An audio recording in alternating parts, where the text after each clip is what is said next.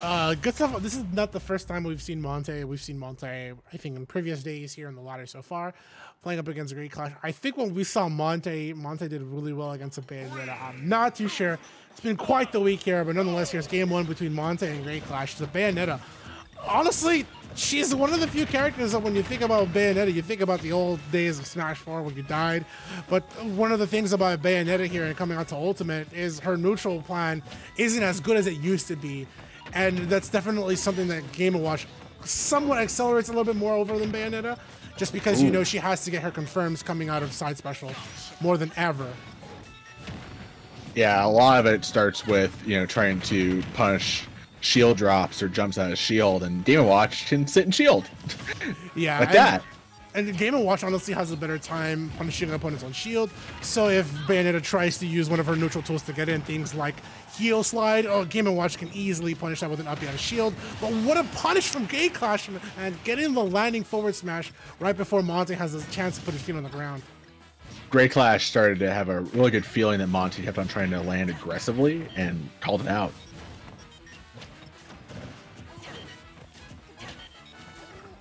All right, Monte kind of took his time. There's the back air play out the ledge. I'm sorry, platform.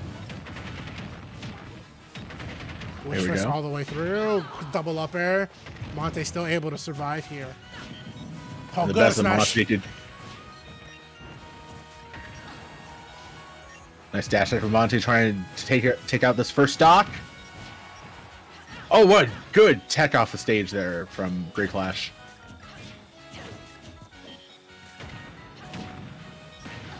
Oh man, you can see that GrayClash is playing very reserved and bait and punish style right now. Yeah, and that's something that Bayonetta kind of accelerates more so in this game now. And Smash 4 Bayonetta had a few more. It's not that she had a few more tools; they're roughly the same, but her tools definitely had a bigger impact compared to Ultimate. So you can tell that GrayClash has to stick to one of Bayo's bread and butter's design, which is pretty much the bait and punish. Not being able to use that heel slide, but able to use the afterburner kick into the back air.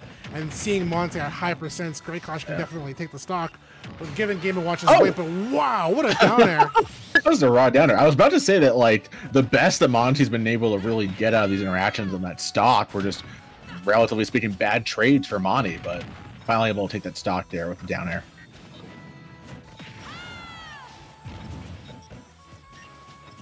Yeah, I think this is really going to boil down to how GrayClash can play around up B out of shield and up B in general. So,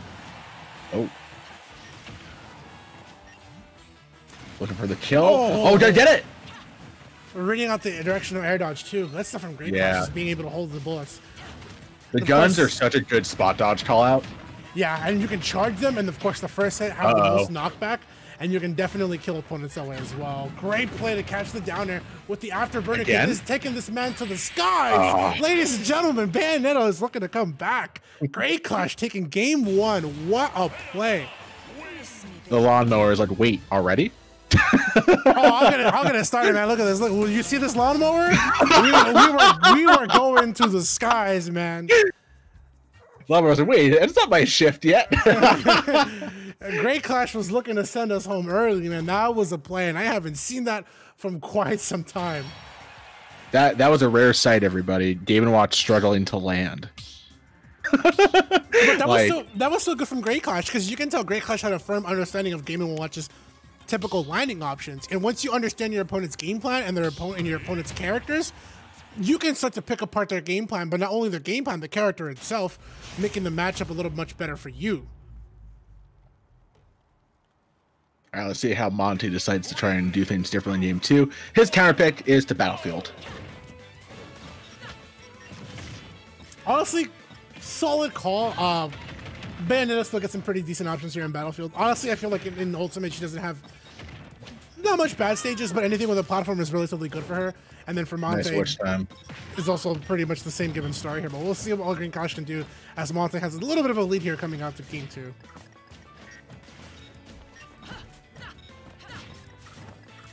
Yeah, you see GrayClash is playing very defensively and very safe around what Monte is likely to do, just looking for an overcommitment from the Game & Watch man. Yeah. Oh, down air work there. Yeah, that's so close for GrayClash being able to call that out. Good afterburner kick. Great patience there, because that's Game & Watch. Oh, man. That entire sequence, Monte was putting hitboxes where he believed GrayClash was going to be and calling him out every single time. Again! Whew. Yeah, and that's the thing about Monte. Like, that up smash was a good call because the one common option you'll see a Bayonetta use at the ledge is afterburner kick.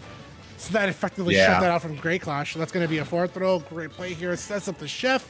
I was going to say GrayClash wants to kind of hold back a little bit. There's the punish. Can he get the back air? No play. Wow. It's definitely like a funky timing to like punish Game Watch's up B when you get witch time like that. Yeah. And that's the crazy thing too, is when you witch time certain characters, depending where they are in their animation, if they're in the middle of a spot dodge animation and you caught the witch time in the middle of their invincibility, that invincibility has a chance of running all the way through. It's really, really jank and weird, but that's literally the explanation I've heard for it. Nonetheless, nice up tilt back here. Yeah. You said it, Vince. No, I mean, it's a good move, man. It's 2 hits, and it's got the perfect angle to connect to that back air, which has pretty solid knockback. Definitely one of the moves Bayonetta had back in Smash 4. Or kill confirms, I would say. Right now, still a significant hill to climb for GrayClash.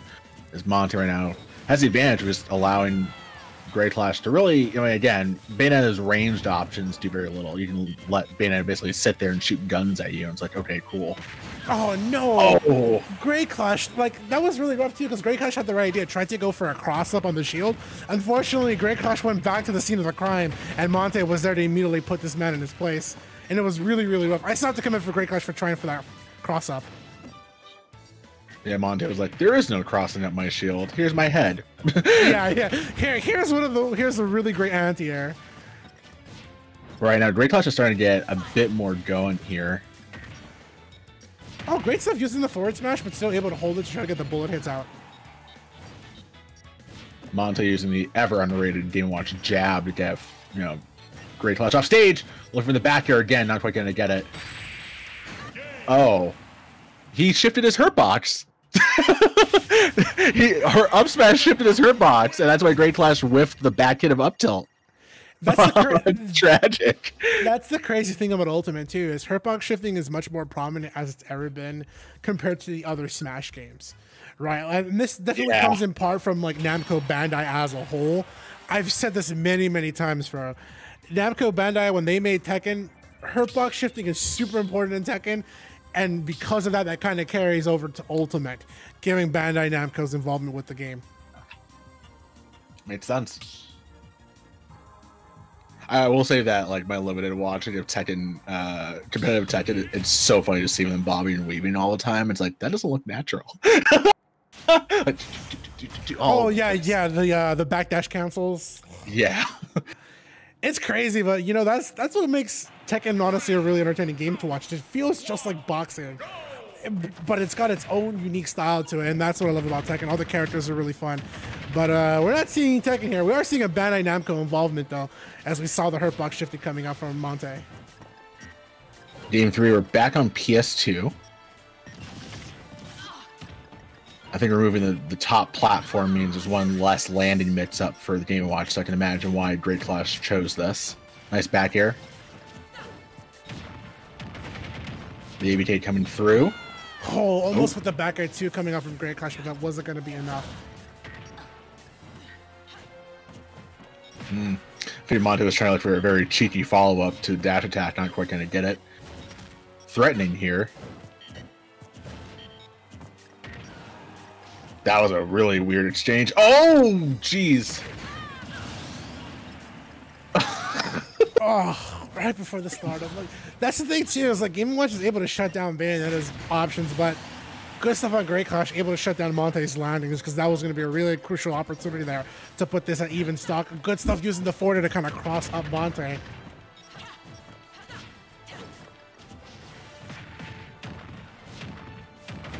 GrayClash starting something big here. Wow.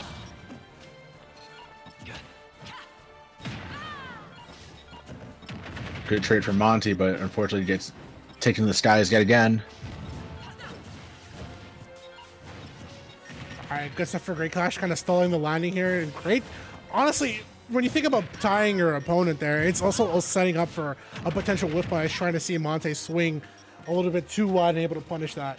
And like you said, Fro, Bayonetta pretty much accelerates here at the bait and punish game, and that's going to be up to GrayClash to find those opportunities. I do like Monte's had a bit more success in like disrupting the rhythm GrayClash wants to be in. Oof, can't do much about disrupting that big old tackle. Monte now. Oh, nice. Recognizing just where the hit stun was going to land and being able to follow up there with a big F tilt. Yeah, forward throw will definitely take it at that high percent. Bayonetta still having that forward throw coming out from Smash 4 is definitely wonders for her at the late game. Not as good as it used to be nonetheless. I mean, definitely Bayonetta is one of those characters. Oh man, Monte tried to escape to the sky. That was his last resource. Oh man! Fro, where are we going? Where are we going, Fro? To the skies. that was a to the skies play yet again from GrayClash. Oh man. Pulling it out at the last second. Man, what a play. Just when you thought Bayonetta wasn't enough, she definitely pulls it out at the last second. 2-1 over Monte.